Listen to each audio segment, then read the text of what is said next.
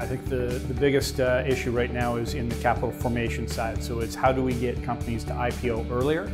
And the reason we want them to IPO earlier is it's one thing to allow entrepreneurs to find financing and grow their businesses, but we also want the retail investor to be able to participate in that growth. We don't want companies that are fully mature where there isn't a lot of upside.